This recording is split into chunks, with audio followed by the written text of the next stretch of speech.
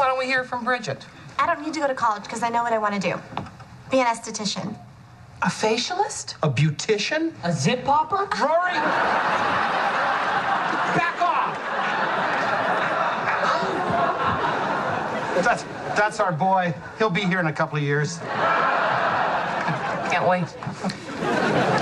An esthetician. See, look, I can take classes here, and then after high school, I can get my license at the Institute in 6 months. Aesthetics is one of the hottest new careers. I can start at $30,000 a year. Whoa, let me look at that catalog.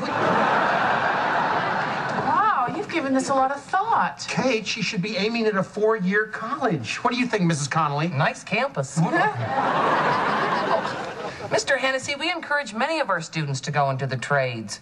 Look at your MBAs. I mean, .com, .bomb. Oh, yeah. Miss Connolly, do you have any advice? Well, how about we make a compromise? Continue with your college prep courses, and all your electives can be in the vocational arts, okay? Okay. Okay. And keep working hard. Well, start working hard. Well, listen,